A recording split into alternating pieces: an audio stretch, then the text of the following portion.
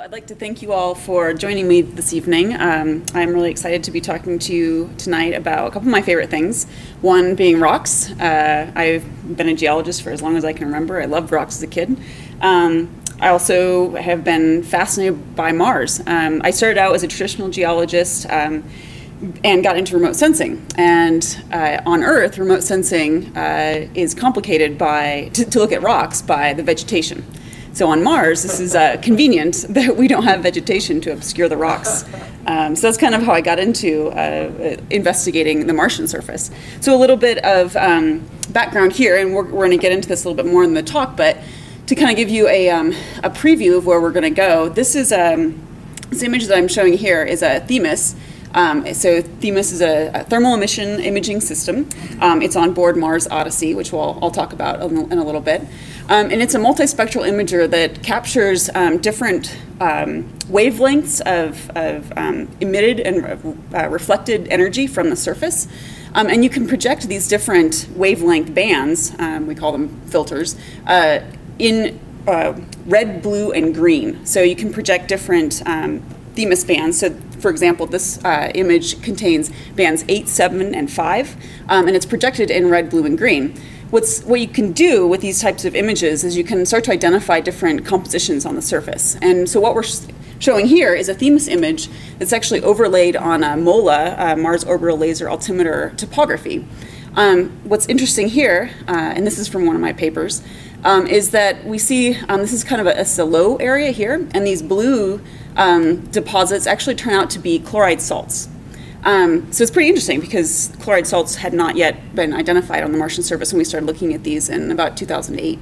So that's just kind of where we're going. So that's sort of a preview of the data sets that I primarily use. This talk will go over some remote sensing, but we're almost going to talk about some of the landed missions from Mars as well as some of the meteorites. As a geologist, it would be ideal if we could put our, as I say, boots on the ground to investigate the rocks and the outcrops, but we're not able to do that quite yet. So we want to use all the data at our fingertips to sort of integrate them all to get a very comprehensive view of the Martian surface. So, overview of my talk. So first, just why are we interested in Mars? Why do we care? What can the surface composition tell us? How do we know what types of rocks and soils are on Mars? So this is kind of getting at, we've got meteorites, we've got landed missions, the MER rovers and MSL, and we've got a slew of orbiters that have previously been orbiting Mars as well as are currently. And then, so that's sort of the results section. And then what do all these surface compositions tell us about past environments of Mars? Okay, so the big question, and this has been a question for decades or so, was Mars a frozen wasteland or was it an abode for life? So was it ever habitable? And this is sort of a big question. Mars is the most Earth-like planet in our solar system. If it was wet, if the search for life begins with the search for water, so one of the big drivers of NASA's Mars exploration program is to search for water. As we know it, life depends on water. So if we can find water, then we might be able to find life. So whether or not life ever arose on Mars, this is still an important question that we would like to answer. And so these are just two pictures of one of the MER rovers, Mars Opportunity, and Mars Spirit rover. Okay, so ancient Mars. There's a vast amount of evidence that suggests that Mars at one point was perhaps quite habitable, quite wet. So what did it look like? So this top picture just sort of shows a volcanic plain inside of a caldera. We've got some pictures of explosive volcanism here. Did it ever have an ocean? Did it rain on Mars? So that's shown at the bottom. And then, or was it more of a barren wasteland like as we see today, which is mostly covered in dunes and dune forms? Okay, but before we can really understand Mars, we want to kind of know a little bit about Earth and what are rocks on Earth. What can they tell us, and what kinds of rocks are on Earth? So not knowing what all of our backgrounds are, I just decided to start with the very basics, the rock cycle. So this is pretty much you get this in your Geology 101 class. But it's very fundamental in understanding what rocks can tell us about a planetary surface. So what we see here, we have igneous rocks, so volcanoes. Volcanoes are examples of igneous rocks. So in this slide here, it's a very precursory, preliminary, idealized model of the rock cycle. You can pretty much start anywhere here, and you can weather the rocks, or say that igneous rocks were then put under pressure and temperature, and they form metamorphic rocks. From metamorphic rocks, you could then have melting, more metamorphism, recrystallization through the continental crust, back to igneous rocks. Weathering can then form sediments, and what we get from sediments is sedimentary rocks. So under lithification processes, you can form things like sandstones and shales. So that's kind of the generalized idea of what rocks can tell us about where they are formed. So as I mentioned, igneous processes. So there are two dominant types of igneous processes. There's extrusive igneous processes and intrusive. So extrusive, think about if you've ever been to Hawaii. So extrusive lava flows, the Big Island of Hawaii is a prime example, and this is actually an image from the Big Island of Hawaii. So lava is flowing over the surface. You usually have very fine grain, commonly basaltic materials. In addition to that, you can also have explosive volcanism. So if you think about Mount Hood or some of the big volcanoes along the coast of the United States, or even down into South America. So that would be things like tephras. And then you'd have intrusive rocks as well, and that's another type of igneous process. So intrusive rocks would not be extruded onto the surface. They would cool underneath the crust of the earth, or underneath the ground. You could also have them intruded into any type of rock, sedimentary rock, metamorphic rock, other igneous rocks as sills or batholiths. A lot of intrusive materials are mined for ores, because they're associated with the magma is associated with hydrothermal alteration, and so a lot of ore bodies are actively mined because of their intrusive nature. So, sedimentary processes. So this is what, once a rock is weathered, they form sediments. So any kind of rock can be weathered, igneous rock, sedimentary rock, metamorphic rock, and they're going to break down the minerals into basically sand grains or similar. Through compaction processes or sedimentation, so chemical sedimentation can bond those grains together, or just having rock pile on top of each other, you can have them kind of cement. And this is just an example of a sandstone. This is in Utah. So so sedimentary processes can create a variety of different types of sedimentary rocks. So we can have clastics, that's like a sandstone. Chemical rocks formed through sedimentary processes would include things like evaporites, sylvite, sulfates. So what I was mentioning very early on was the chloride salts that were identified on the surface of Mars are actually a type of chemical sedimentary rock. And then the biochemical sedimentary rocks are things you'd find limestones. So if you're on the coast, you might actually see limestones being formed. If you've ever been to Indiana, where I'm from, you're very familiar with the amount of limestones that can be deposited under very quiescent, very calm, shallow ocean waters. As well, so coal as well as chert can also be a biogenic sedimentary rock. So the last type of rock is a metamorphic. And so what that means is that any rock, so again, igneous rock or a sedimentary rock or even another metamorphic rock, can undergo changes, chemical or physical changes from either increased temperature or increased pressure. There's two types of metamorphism. Generally, there's contact metamorphism, and so that's when magma is injected into a country rock, any type of rock, and that heat from the injected hot magma will change the composition of the rocks that it's surrounding. Generally, as you move out from that cooling body of magma, you're going to have different degrees of metamorphism. So less further away, more metamorphism closer in. So it kind of creates a zone. And then regional metamorphism is things is areas where you would see large changes in rocks. So you'd have very high-grade metamorphism in tectonically active zones, so subduction zones.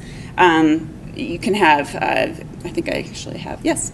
So metamorphic facies. So in large subduction zones, we have a lot of temperature, a lot of pressure variations and increases. You can get things like granulite facies and eclogite facies. So this is just a very rudimentary plot of the different types of metamorphic facies. So if you have very little temperature increase or a very little pressure increase, you just have diagenesis. So that's basically burial of your sediments. As you increase in temperature, you can get a variety of different types of metamorphic rocks. So hornfells can be created from limestones that have undergone just an increase in temperature, which changes the mineral structures. If you would increase the pressures, you could also get things like granulites. If people have been up, there's some gneisses and other types of metamorphic rocks just up the canyon. So you can actually, if you make a traverse up Boulder Canyon, you'll start with a sedimentary rock, which is the flatiron, so that's a sandstone. As you move into the canyon, you'll see granitoid type of rocks. And then as you get further up into Netherland, you'll actually see nice metamorphic rocks. So if you're interested, you can go see some cool geology just right out the way. Okay. So now we have kind of a precursory idea of what rocks are and what they can tell us. How can we determine what rocks are on Mars? So fortuitously, we have meteorites from Mars, and I'll briefly describe how we know they are meteorites from Mars. We have landed missions. So we have rovers on the ground that can tell us about the outcrops that they're seeing or the soils and rocks they're seeing. And then we have orbital observations. So as I mentioned before, my specialty is really in looking at orbital data and trying to understand bigger expanses, broader expanses of a surface. But I think to get a very comprehensive view of the Martian surface, you really need to integrate all the available data sets. So that's kind of what we're going to do today. Okay, so to start, the Martian meteorites have a very similar signature to the Viking landers' elemental atmospheric chemistry. So before Viking landers, which actually we'll get to in a little bit, we didn't really, we knew there were meteorites that may have come from Mars. We weren't quite sure, but because after the Viking made measurements of the Martian atmosphere and it matched some of the elemental abundances in the meteorites, we could then therefore say for sure they are from Mars. The problem with the Martian meteorites is we don't know exactly where they're located on the surface. So we have a very nice suite of meteorites which we can use to understand the Martian surface, but we can't tie them to any one particular point just yet. There was some work done to try to find where they might have come from, and we have some vague ideas, but as yet we don't quite know exactly where they come from. So, but what they're called, they're Shirkatites, Knockolites, and Chastagnites, and they're generally called SNCs, and they're all basaltic in nature. So again, basalts, think of Hawaii flood basalts. Although some of them are cumulates, so they might have cooled below the surface to allow time for some of their mineral grains to form. What we do know is they are derived from different sources, but their ejection ages seem to cluster. So a few of them, so it's possible that they were probably ejected in similar events. There is a wide range of crystallization ages, about 400 million years, which suggests sort of long-lived volcanic activity on Mars. However, their crystallization ages are quite young in comparison to the Martian surface. So what we have is a sampling of fairly young rock hand samples, meteorites, and so we're still working on trying to understand why this is. So is it the older rocks were too brecciated and they weren't able to be they weren't able to hold together in the impact event, or not? Or is it just a random sampling? So that's still some unknown questions about the meteorites. So early telescopic observations, so this is mostly ground-based observations before we were able to insert orbiters into Mars' orbit. What did early telescopic observations tell us? Well, they told us that there's certainly bound water on Mars, but there was a lot of oxidized iron. So the red nature of Mars is suggestive of iron oxides. But there was also a presence of an unoxidized mafic component that probably was volcanic in nature.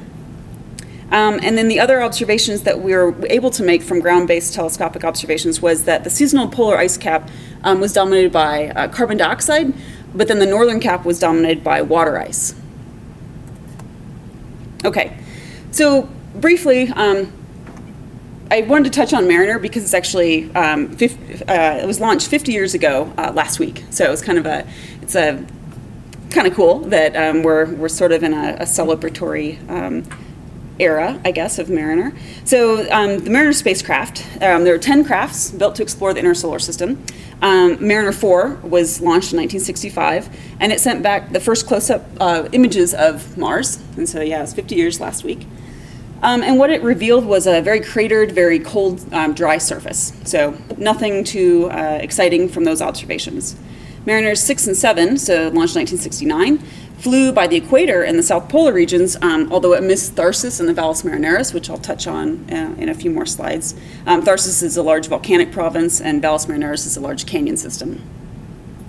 So Mariner 9, 1971, was the first artificial satellite of Mars, and it arrived to a planet enshrouding global dust storm. So when we got there, all we saw was dust.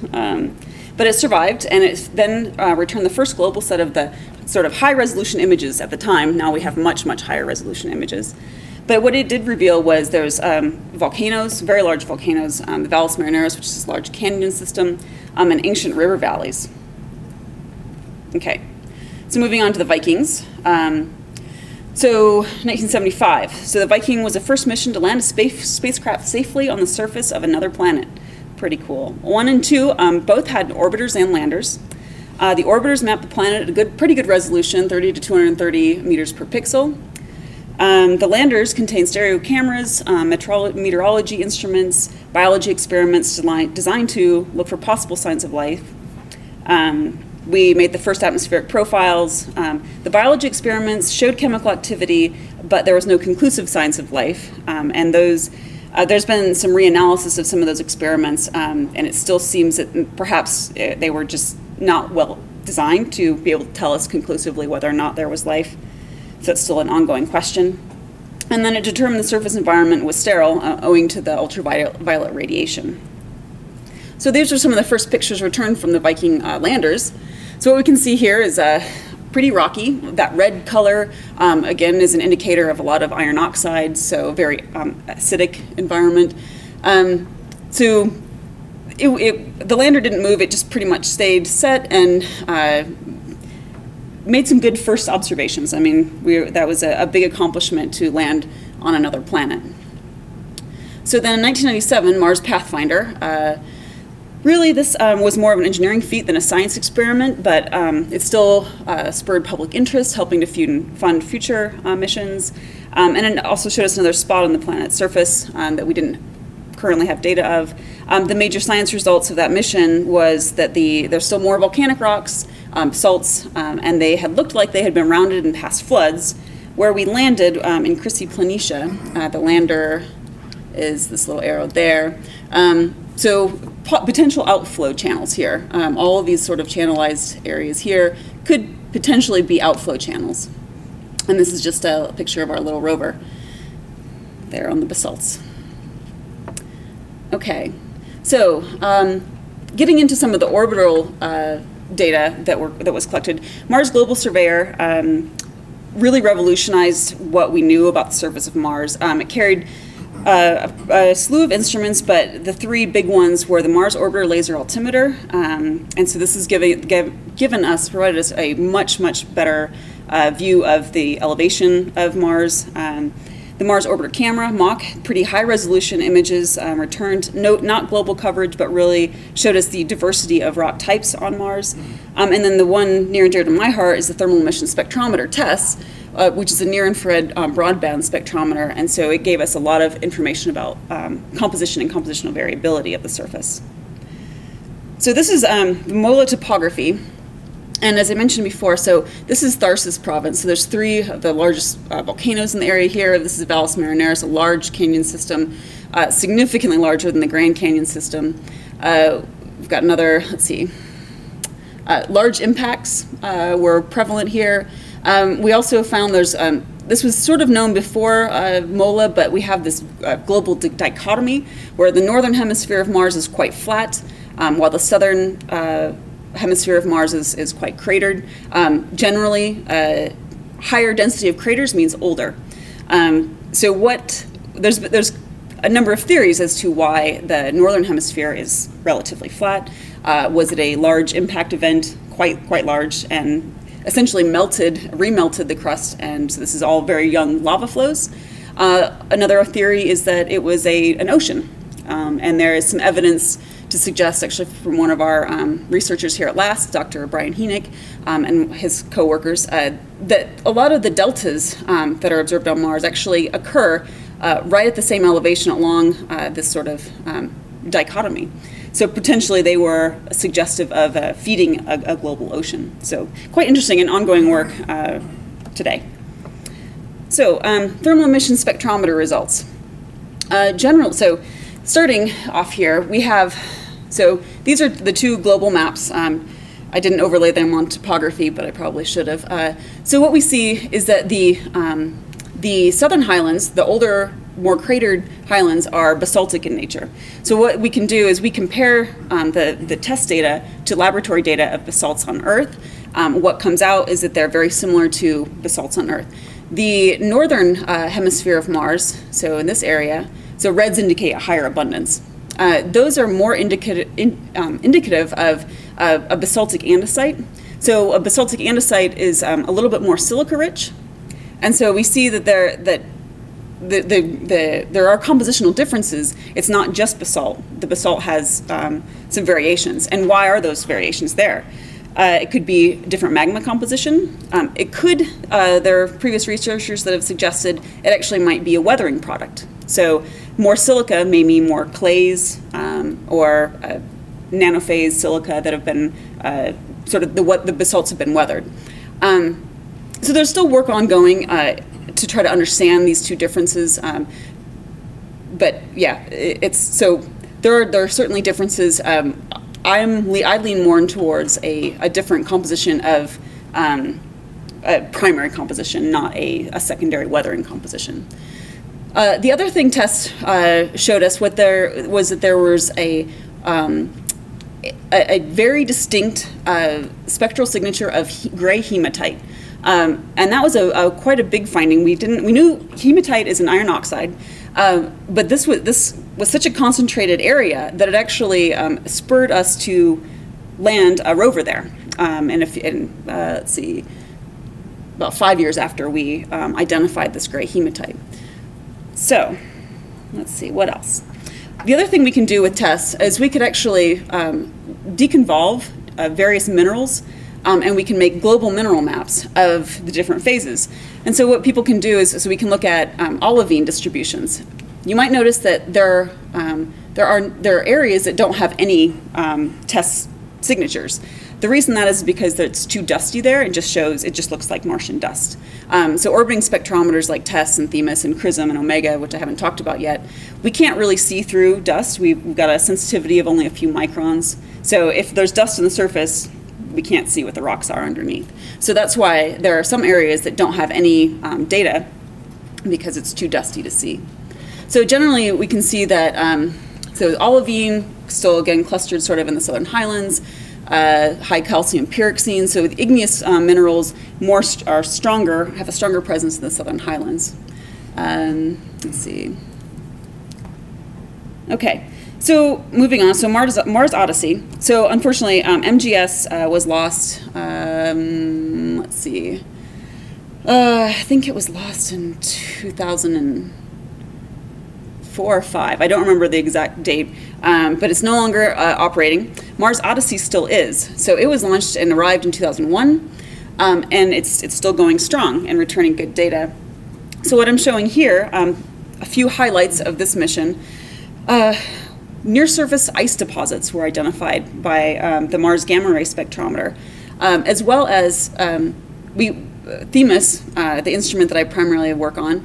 We can make surface temperature maps, so that's shown here. It's overlaid on MOLA topography again. And so we can show what surface temperature maps show us is how rocky or how unconsolidated a surface is.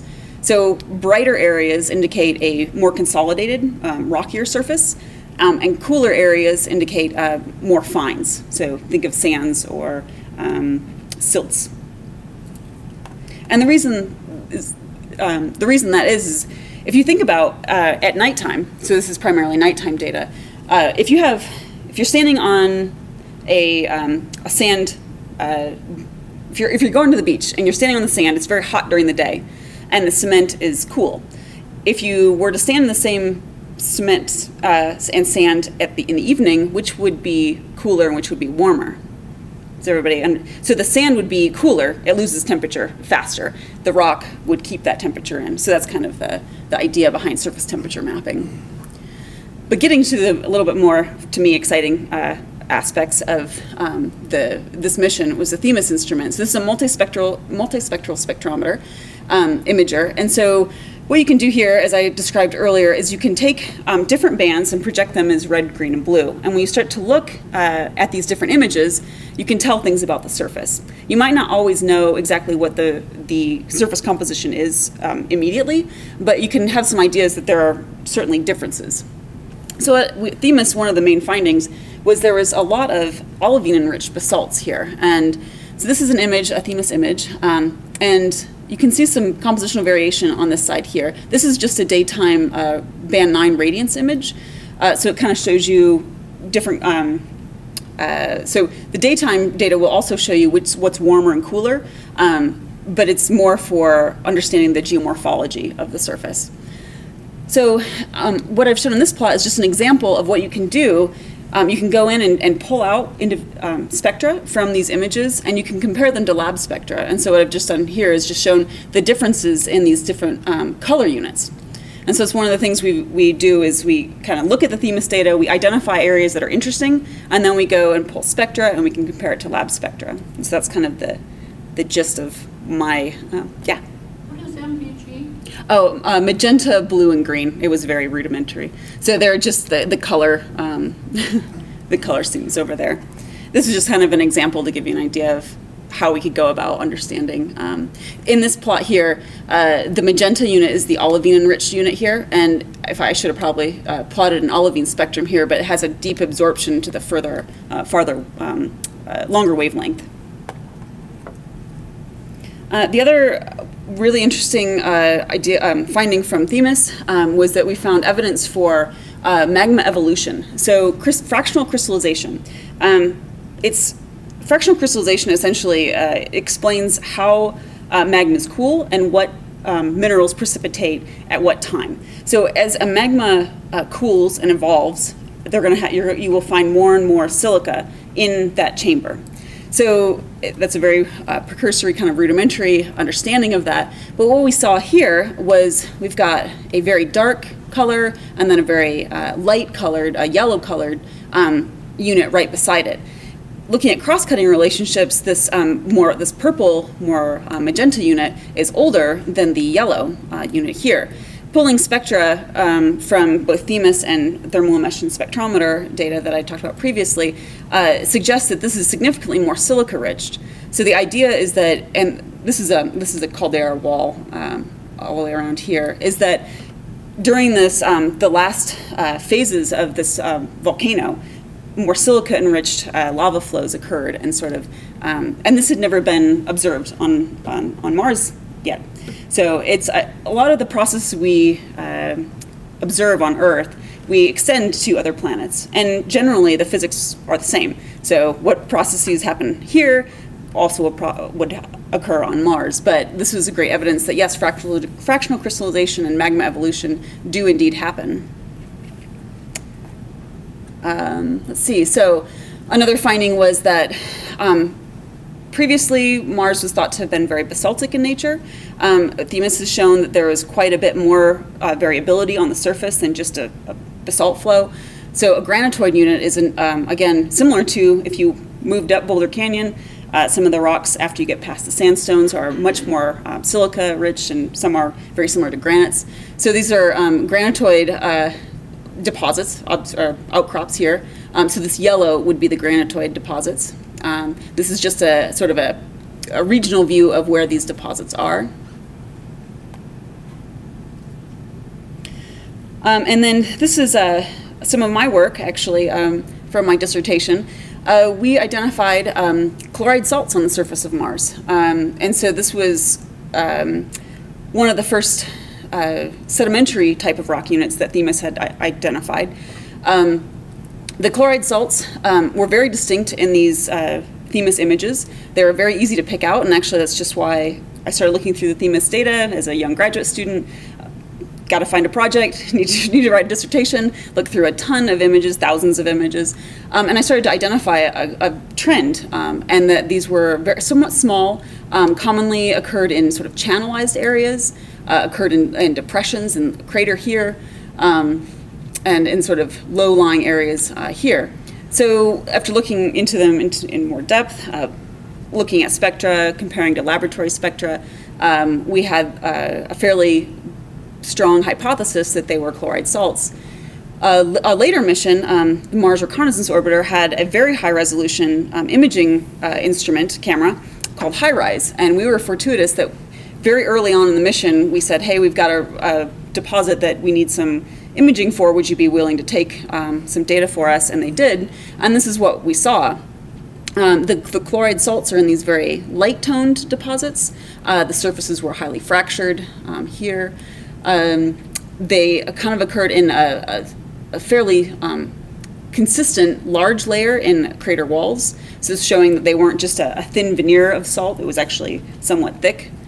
And then they sort of infilled craters and, let's see, infilled craters and then also sort of eroding out of crater walls there and sort of cementing some of the dune forms. Mostly I looked through thousands of Themis images and mapped the occurrence of these chloride salts all across the southern highlands. What I've done here is just shown where these chloride salts occur. It is overlaid on a thermal emission spectrometer dust cover map. So this is again showing where dusty regions are, bright red, where dust-free regions are in blue. So it's potentially possible that there are chloride salts in these dusty areas, but they're buried under the dust, so we're not going to be able to see them. Interestingly, and a conundrum is, if there were a global ocean, why are there not chloride salts in the northern hemisphere? Yes. Yeah, and so that's something we've thought about. So does that mean there wasn't an ocean? Does that mean that the chloride salts are very, very old or for whatever reason they've been eroded away? If there wasn't, yeah. This is ongoing work that we're not potentially sure why they're not there, or does it indicate there was not a global ocean? These salts certainly are in my research, we have shown, I believe, that there are more localized deposits. They're sort of the last of the remaining water on Mars, so I don't think they would represent a global ocean. So that's sort of where we're headed with that, but it's still potentially possible. Okay, so briefly, so Themis and TESS are mostly, they were observing the thermal infrared, but there were instruments on board Omega, and in just a bit I'll talk about the Mars Reconnaissance Orbiter that look at the near IR. So the near IR is actually more sensitive to things like clays, phyllosilicates, and sulfates. So because of the way the electronic transitions occur with the bound water in those minerals, it's much easier to see them in the near IR than it is in the thermal IR.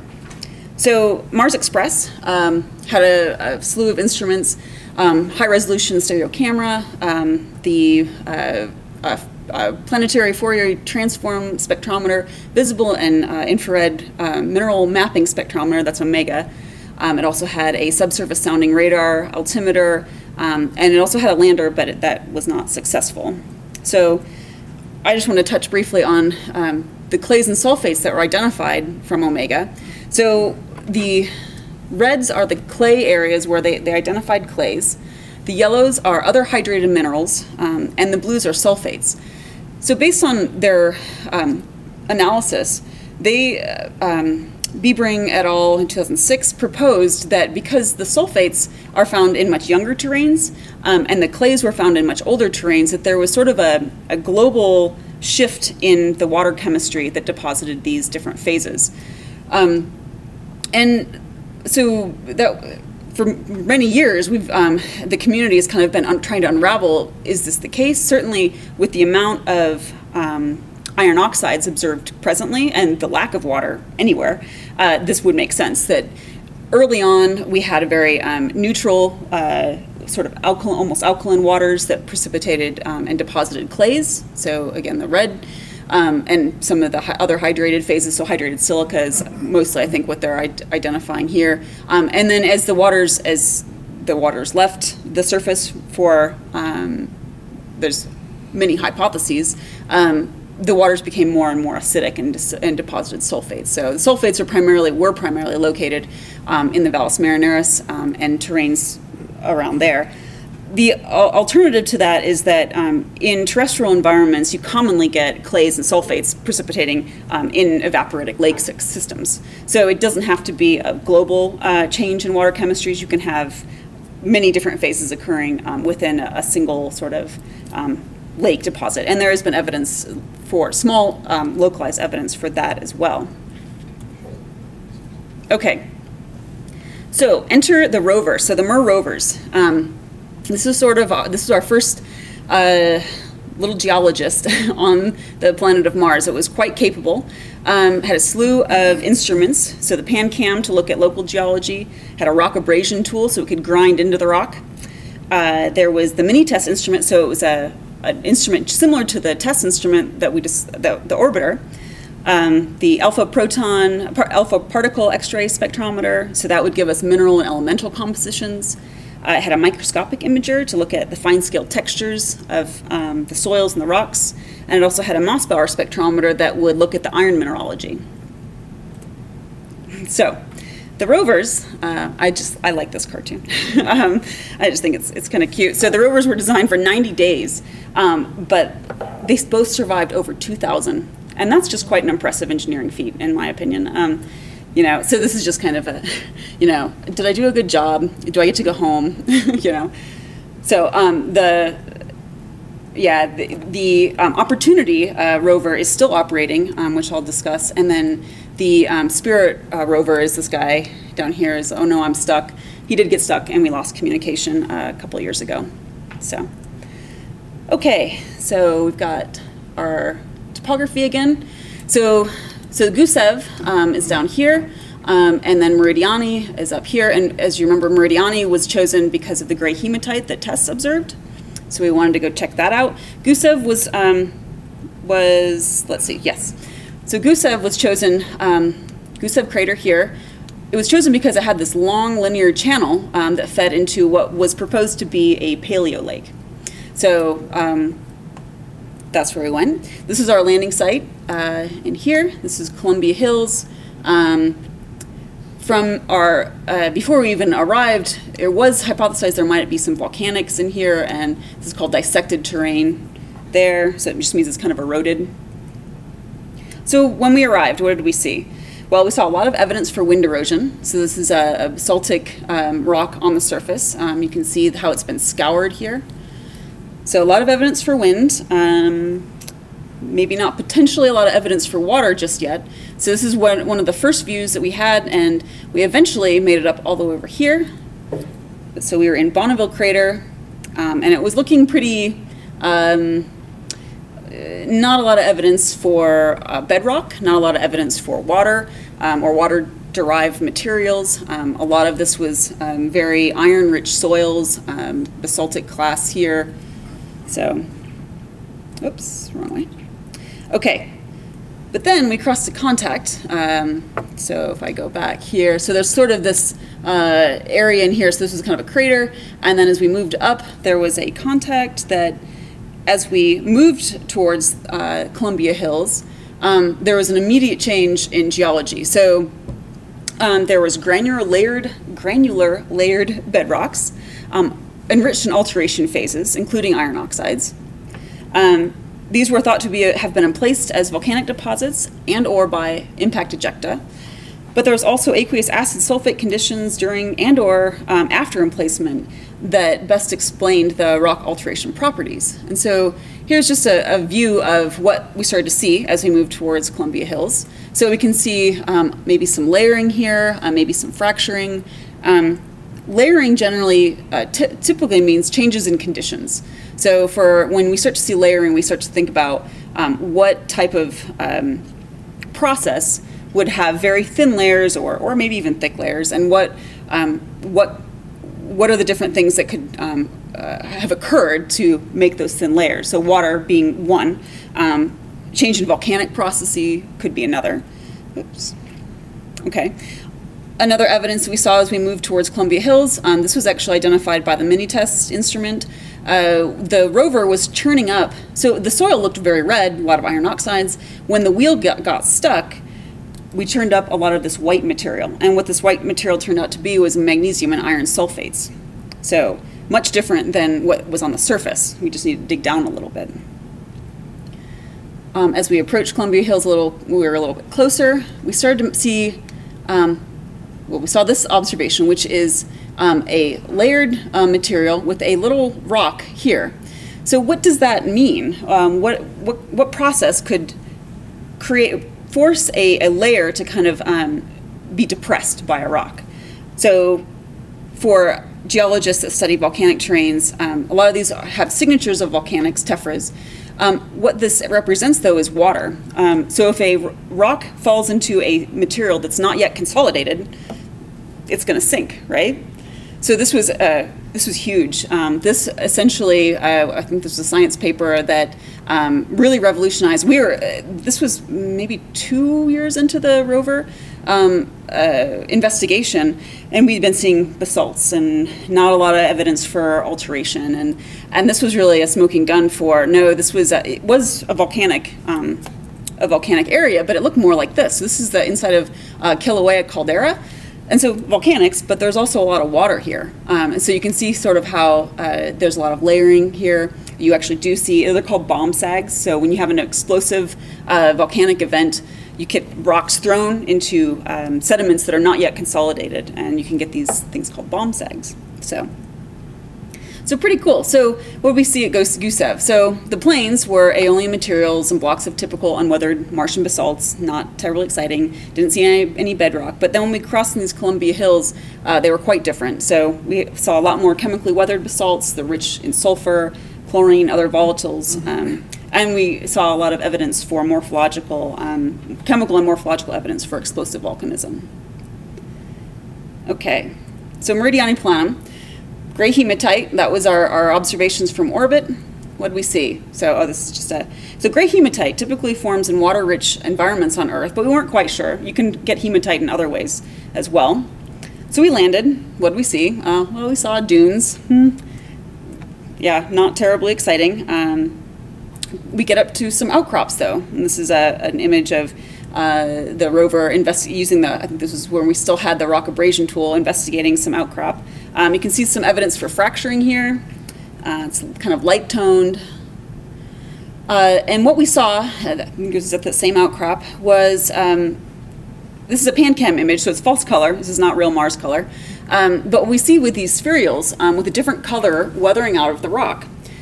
And PanCam didn't exactly tell us what these materials were composed of. So what we had to do was use our mini-test instrument to basically brush away a section of the rock that had no or very few blueberries. We called them blueberries because they kind of look like blueberries. And then so we took a measurement here and over here, and the difference was that these look just like this. So this is this is pretty much what I do all day long. Well, a lot of the time is I look at squiggly lines, and I compare squiggly lines to laboratory data. And so the derived spherules, so this stuff here, match very closely to the laboratory hematite. So pretty cool. Additional evidence for aqueous alteration was a high abundance in the APXS data for sulfur and chlorine and bromine, all things that can indicate aqueous processes. And then we also saw evidence for these vugs. And these were hypothesized to have been actual salt crystals that were basically eroded out or dissolved out. So more evidence for water processes. We also had a little bit of morphological evidence for water-derived sediments. So what this shows here is, this was sort of our outcrop view. What you can kind of see, and so this is a geologist's interpretation of what these layers could possibly mean. This is very common structures in sedimentary rocks that are laid down in water. So it's called festoon cross-bedding. So you can also get some of these structures in aeolian wind-derived sediments as well, but I think the combination of the chemistry as well as the morphology indicates that it was probably deposited in a water-rich environment. So opportunity is still ongoing, but some of the interesting findings so far, water-altered bedrock, a lot of fine-grained sedimentary rocks derived from basalts.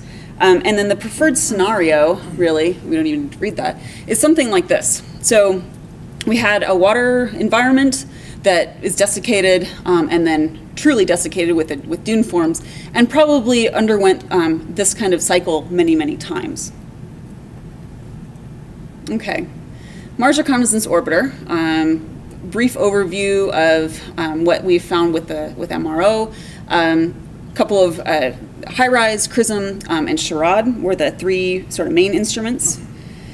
Very briefly, what CRISM has found, in addition to omega, we found a lot of evidence for clays, hydrated phases, carbonates, and salts. Again, sort of the white indicates where CRISM observations are present, but there are no alteration phases.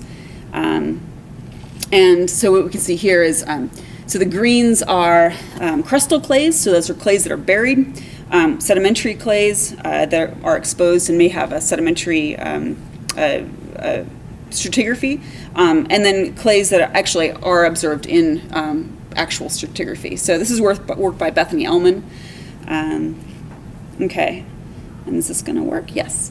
This is a really cool picture. I know it's not bedrock or rocks or soils, but this is evidence for flowing water on the surface of Mars today. And this is from HiRISE. So HiRISE has taken images over the course of, I think it's one Mars year. And within one Mars year, you can see these dark streaks that sort of start to emanate and flow downhill, but then evaporate and disappear. So this is a pretty big find, ongoing research to try to understand these.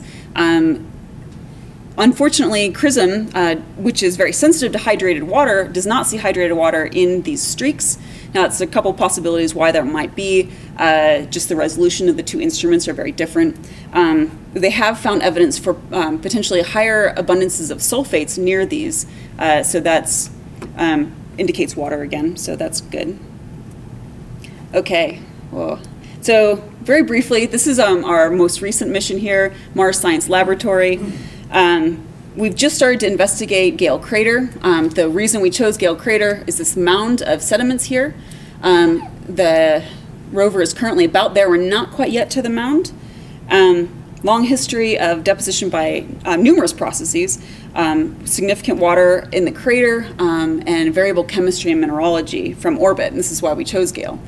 So this mound that we're hoping to investigate very soon has a lot of different types of alteration minerals within it that will hopefully give us a bigger picture of what happened in Gale and what types of waters were present, were the waters habitable. So let's see. Yeah, this is just my little. So the reason, another reason why we wanted to go to Gale and had this very well defined sedimentary package of rock layers, it's very similar to the Grand Canyon. So if you go to the Grand Canyon, there's essentially 40 distinct rock layers are exposed, spanning about 2 billion years of geologic history. If you walk from the Colorado River up to the rim, one can study what the local environment was for nearly half of the history of Earth. So the mound at Gale Crater may not give us that much information, but it's similar. So a few findings, just very briefly. Whoops. identified basalt so far. This is actually a new type of basalt. It's an alkali-rich basalt. That means it's sodium and potassium rich. We've not seen this type of rock yet on Mars, so that's pretty cool. These are a couple of observations that we made early on in the mission, and so this is Mars, and this is Earth. And that Earth picture actually comes from an area, oops, just like this. So it's a channel that it's only episodically flowing, but you kind of can see how these pebbles originate. So when water flows, it moves a lot of pebbles down, what dries out, and then it kind of gets cemented in place similar to this. So evidence for water there.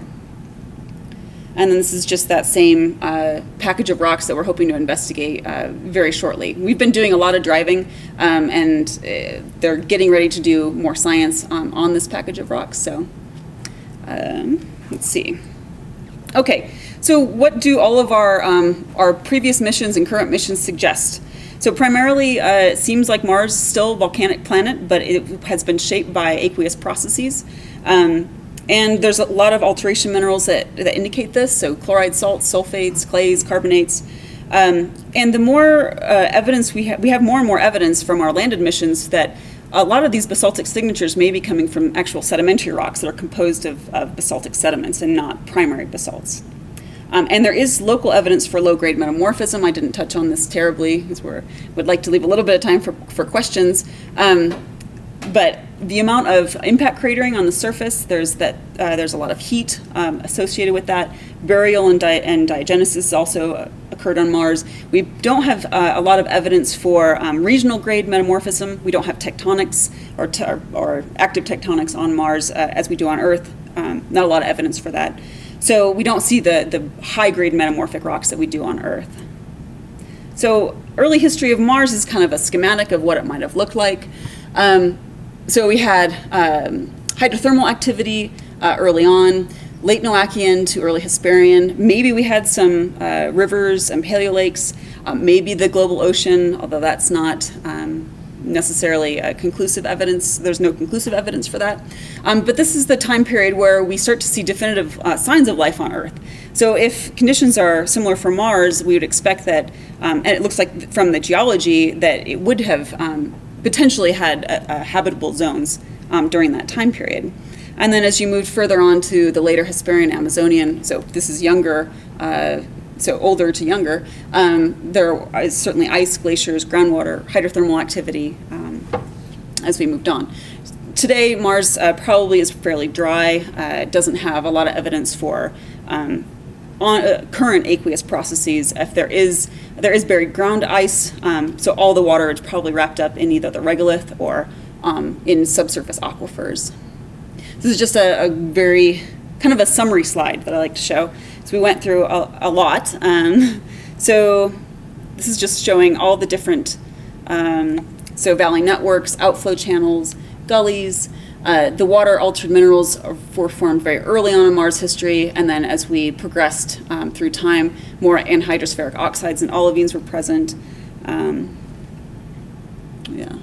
So, and I think this is my last slide, yeah. So is this ancient Mars? It's sort of an artist's rendition of what Mars could have looked like. A basaltic planet, volcanic planet shaped by aqueous processes. So, sorry I ran a little bit long, so if you guys have questions, I'm happy to stay as long as you guys are willing to stick around. So is yeah. So is this a picture of that enormous canyon and I think this is just a rendition of yeah. I don't think it has a particular place on Mars. It was just one of the prettier ones that I found. So if you Google like early habitable Mars, you get some pretty artist renditions of what it could have looked like. So I heard somebody describe the Valles Marineris, if I'm saying that right, as a kind of a shrinkage crack as the planet cooled. So how would that fit with ever being filled with water, or it being formed after the water had left? Right, yeah. So there's a couple of hypotheses on how Valles Marineris formed. One is it's a cooling crack, or a cooling, a graben, essentially. Yeah. So when that would have happened would have potentially been after much of the water had already left. Okay. So it may not have. But on the flip side, so there are a lot of sulfates observed in that canyon system. Okay. So it's possible that depending on the timing, it would have been a very acidic water that would have infilled if it. The other hypotheses are that it was a cataclysmic outflow event. Okay. And so I don't know if there's evidence. I don't think that's a conclusive yet. I don't think we have a firm understanding of which one it was. The other thing I noticed from the topographic maps was that it looked like the base of that canyon was roughly the same level as the northern hemisphere flat area. Yeah. Is that connected or probably not? You know, that might have been the stretch. I don't know off the top of my head. Okay. It is pretty low. It's it's significantly larger than the Grand Canyon. I mean, I think it's 4 or 5 times the size. Right. So it's a very, very deep canyon, and it does empty through Aram Chaos and the Chaos areas into the lowlands, but I'm not sure exactly how the elevations compare. Yeah. Do you know anything about iron carbonate or manganese oxides that exist on the surface? Oh, that's interesting. So yeah, so the carbonates that have been observed are magnesium carbonates. So I don't, and the carbonates observed in the dust are also magnesium carbonates. Iron carbonates, because of so much iron on the surface, potentially they could be there, but we haven't found any conclusive evidence for them yet, as far as I know. And I think that's because of the chemical. It's still very hard to form them. They're fairly unstable. At least the iron carbonates. And what was the other? And manganese oxides. Manganese oxides. I don't know about that one. Yeah, sorry. Yeah.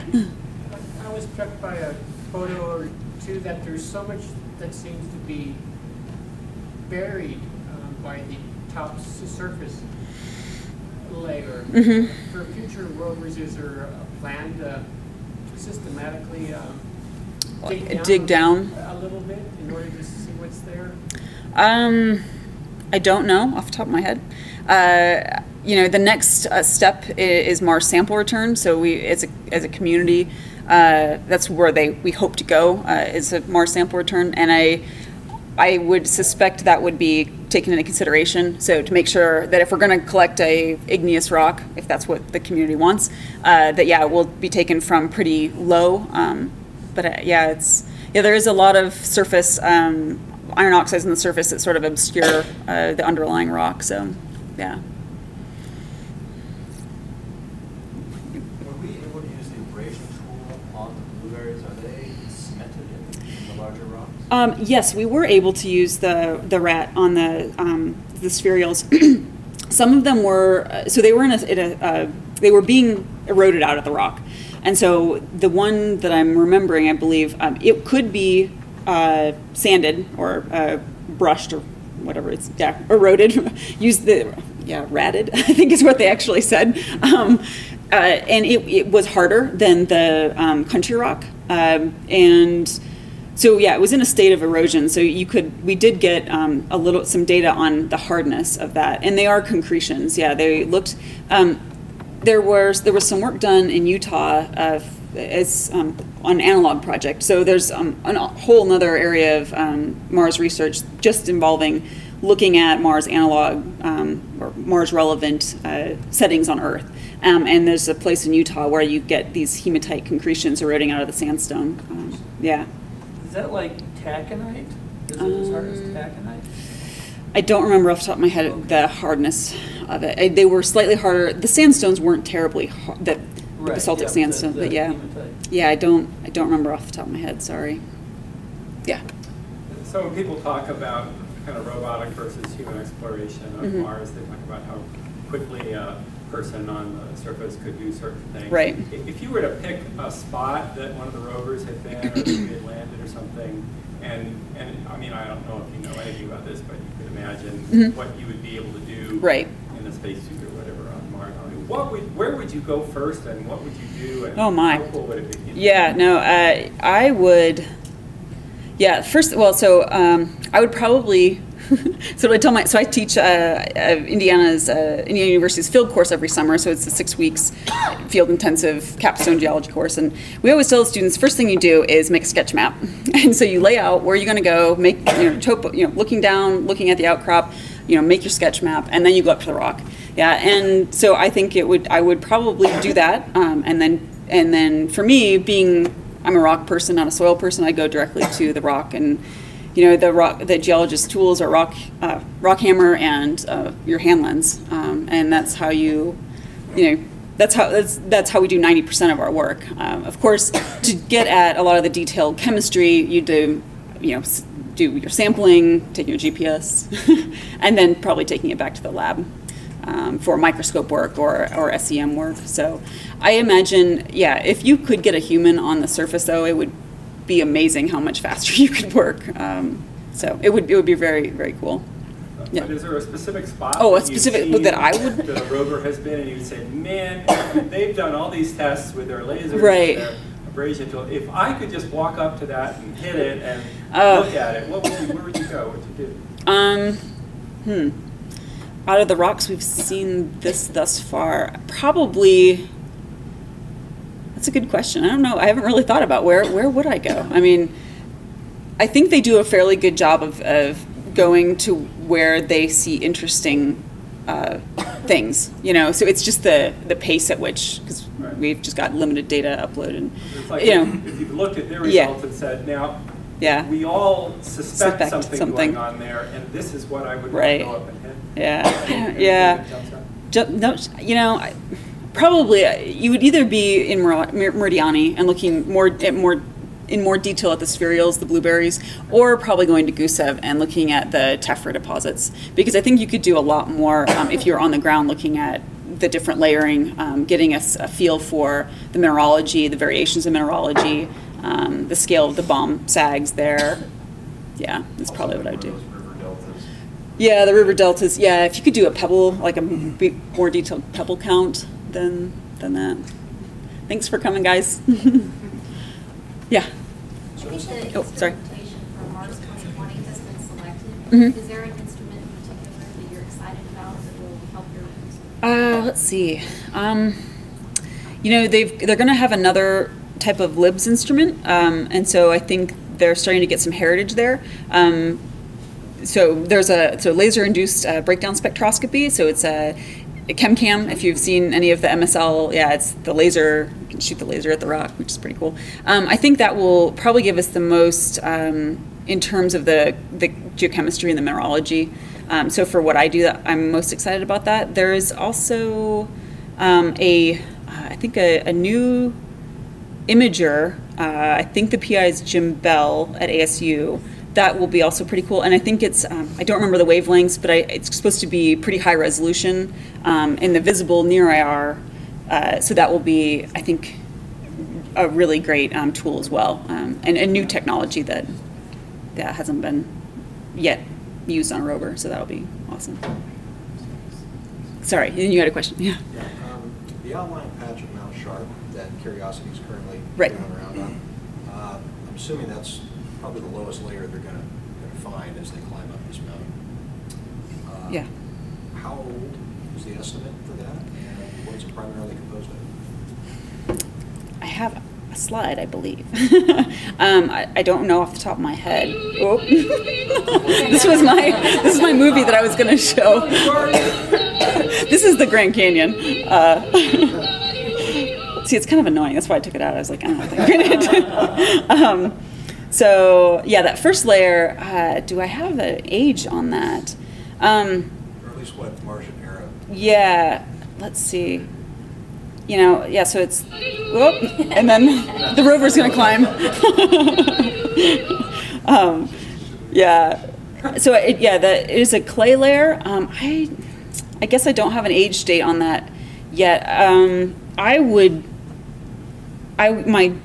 I think, from what I remember, it's probably late Noachian in age, but that would probably be from doing stratigraphic relationships, crater counting. So I didn't really go into crater counting that much, but but I don't know off the top of my head. Sorry. Yeah. Yeah. I have a question about the slide that you had with the mineral maps. Uh-huh. On the top right of the Hellas Basin, there's kind of concentrated all of the minerals that you showed. Do you have any idea why that is? So Hellas Basin is fairly, I'm trying to find it, it's probably, I know the yeah, basin's okay. The basin's full of dust, but yeah, the top right of it, yeah, there's a lot of, so there's Neely fossae around there, is that, so I think that's, yeah, probably. So the Neely fossae is very, yeah, it's mineralogically diverse and interesting. A lot of olivine basalts, they're olivine-enriched basalts. That was a finding from Themis and Tess. And then there's a ton of phyllosilicates there. That's actually where the carbonates are found. And I think the combination of probably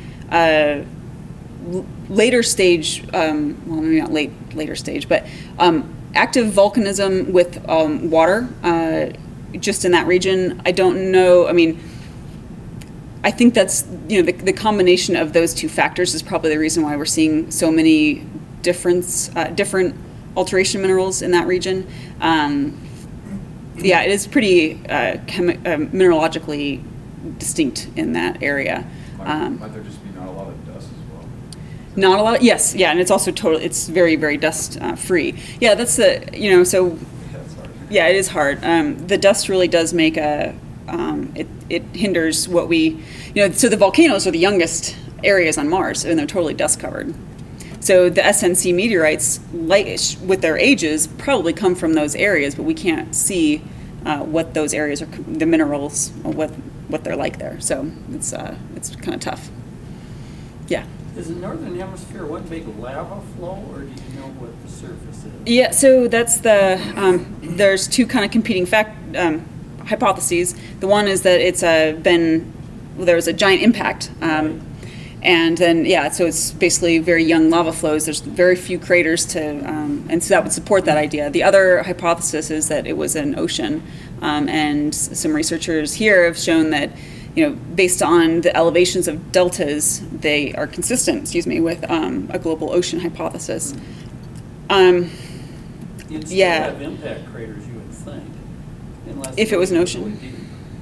Yeah, I mean, it's it's true. gotta be newer Yes. than the late great heavy bombardment. Which Yes. It looks like the rest of the planet Right. is. Right. Yeah. So, Yeah, I would agree. Yeah, it would be later than that. And so, unless it was, if it was I don't know. If it was an ocean, it would have existed fairly early on, and yeah, it would still probably be cratered.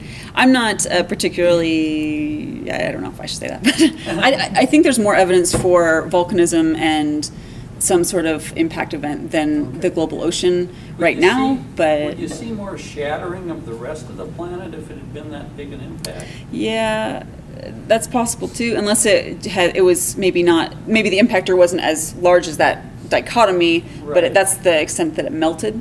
Yeah. And some of that work I think was done by Dr. Jeff Andrews Hanna, who's down at Mines, and I don't remember what.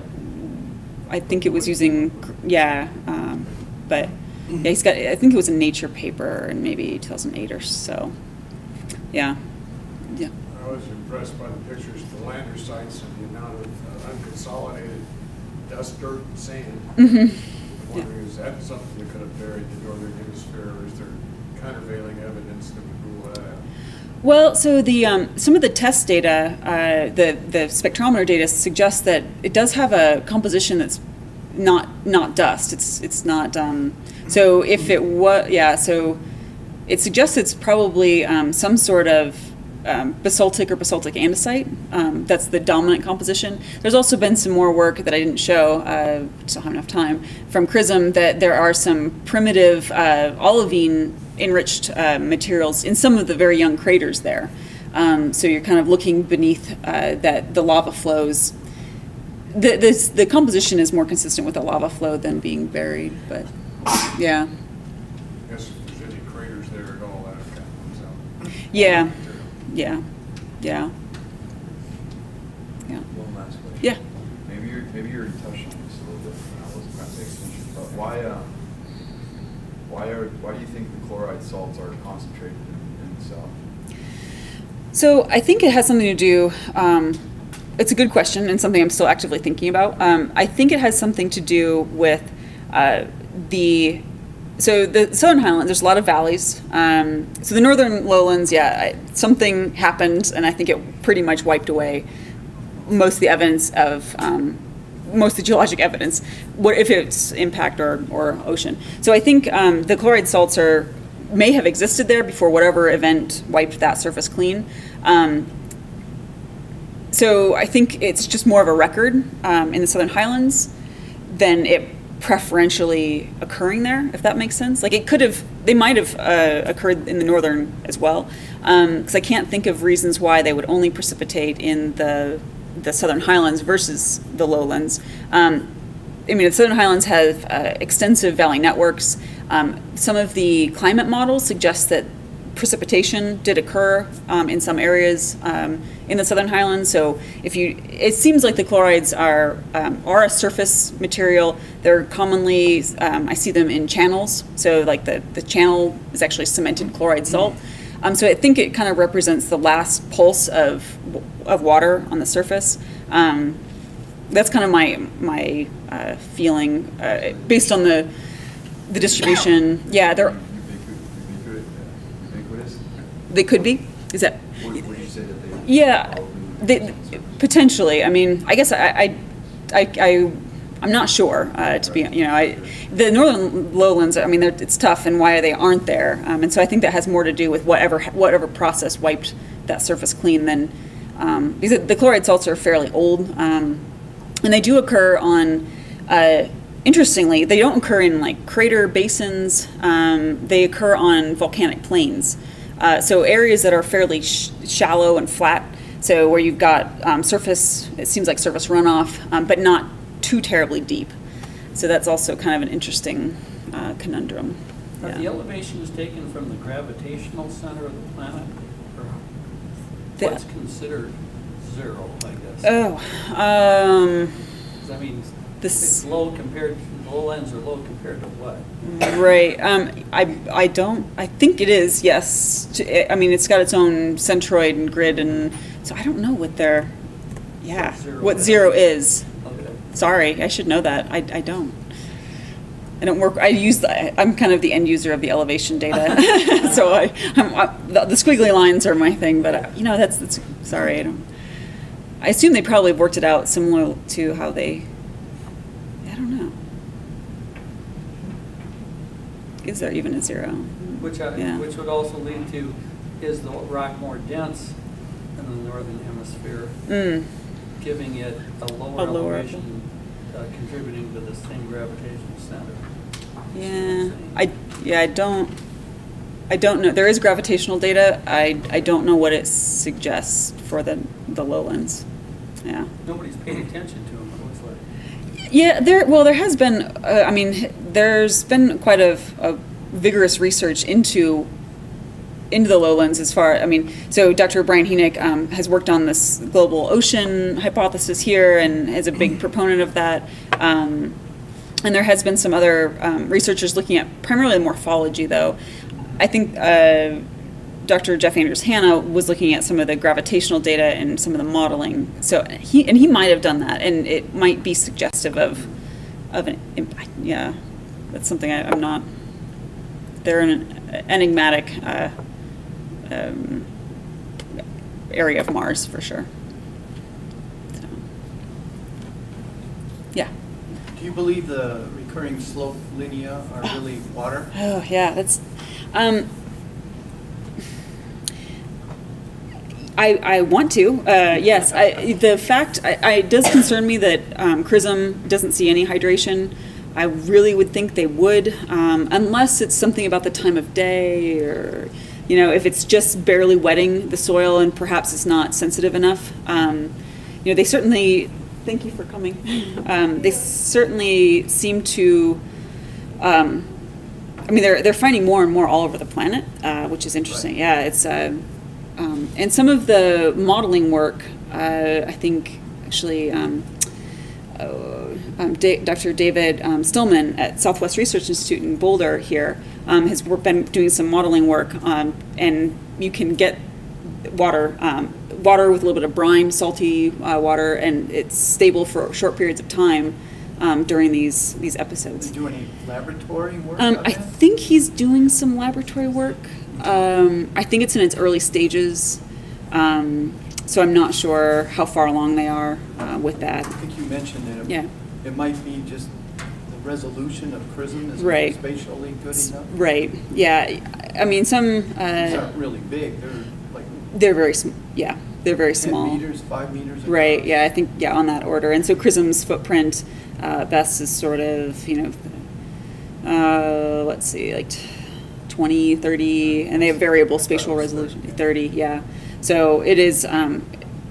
Yeah, and perhaps it's just a very small amount of water. I mean, the alternative is that if it's a dust, settling or dust granular flow, the fact that they come out of some of these rock layers is interesting, though. Why would? But then if you go out to a desert and where did things kind of fall from? It's like, well, if you've got an overlying rock consolidated unit and you've got sand underneath, and pebbles might fall, but they are very homogeneous, like they all look very similar. It's very exact same way. Yeah, it's. I know there was a theory at one point that it was melting snowpack, that the snowpack was insulating the yes. trickles, right, which allowed them to form channels. Yeah. And as soon as they came out from under the snowpack, they evaporated. Right. Is that still viable? I have not heard for or against that. I have heard of that hypothesis. Which would explain why they're only on one side of a crater. Yep. Almost always. Yeah.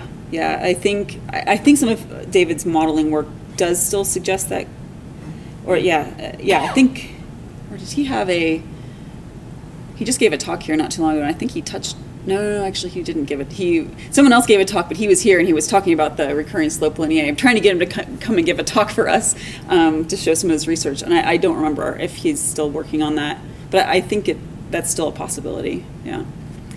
Although I think a lot of them are found like in equatorial regions, but I think you can still still be stable. Yeah, they're very interesting, and yeah, it's concerning that CRISM doesn't see any hydration, but it seems like it's the most viable process in my mind. So perhaps they just don't have the sensitivity or the resolution. So. Let me sort of follow that then. MRO isn't going to last forever. What's next? There's talk of an orbiter in the 2020s sometime. Yeah. What improvements would you like to see in a new payload? A new payload. Oh, wow. Well, I would love to see a spectrometer that could span a wider range from maybe near IR to maybe some of the mid IR. With high resolution. I think there's some new technology called tunable filters. So instead of the traditional filters that we've so Themis has to take a picture and then it's fast, but it's basically individual pictures. These new tunable filter wheels allow you to spin through them much quicker. I don't know I think with those tunable filter wheels. Tunable laser filter. I don't know if they can span the full range, but I certainly would like to see being You don't spectral. need a continuous spectrum. No. You need bands. Yeah, for the multispectral imagery that the CRISM but having a combination sort of CRISM Themis instrument that would be sensitive to the silicates, the igneous minerals, as well as the hydration features of the clays and sulfates would be pretty huge, because we can use the two types of data sets together, but because if you don't, a lot of times the researchers that are publishing CRISM just say, oh, it's a cap rock, and so it's just a basaltic layer, because they're not really sensitive to a lot of those minerals. They just say cap rock, basaltic, but really because you need Tess or Themis to say, well, is it how much pyroxene is there, how much plagioclase is there, so there is a signature. It's just not those absorptions are not in the near IR, and similarly the thermal IR, mid IR people will say, well, it's we don't see anything, so it's like, well, it's something. There's something there. It's just maybe we're not sensitive to it in our wavelength region. And MRO doesn't have a thermal image. Right, right. Yeah, and so with thermal imagers too, you can get the surface temperatures, which the near IR, Prism, and Omega can't do that. So yeah, so I would want another a better kind of a vamped, souped up spectrometer. I think HiRise has shown us some amazing things. So another HiRise type camera would be really powerful. MRO, yeah. I don't know what the coverage is for HiRise right now, but it's not much. And so if you could just keep adding to that, it would be like probably 5-10%, not even. It's not. It's No. about 2. 2, yeah. So Part of that is because it keeps going back to the same places. yeah, it's true. Yeah, yeah. I don't know what else I would push for. Yeah, probably spectrometer. Maybe High resolution. high resolution. What? Maybe just high resolution. Just high resolution everything. Yeah, it's. We do have we've got almost better coverage of Mars than we do of Earth in many ways. But Visible, I think. yeah, I think you're right. Yeah, so. Does the atmosphere knock out your IR on Mars, or is there not? Well, it's the dust. The dust. atmosphere itself isn't it, it's the dust. Yeah, you can kind of. We do have that atmospheric window in there, but we can still do a pretty. Thin. Yeah, it's the dust is the big. We do have water ice and water ice clouds, but they're not as significant as on Earth. Mm-hmm. Are we overdue for another global dust storm on Mars? Seems like it's been quite a while. Yeah, we probably are. I don't know what the predictions are, but probably are pretty. It does seem to occur with some regularity. Anybody know what the driving force is on that? Yeah, atmospheric instability is what I think I know of it. I think the transition from northern or southern winter to so it's primarily driven by that, and I think it just kind of has a runaway effect. Yeah. We're about 3 million years too late in there. Anybody else have? All great questions, so thank you.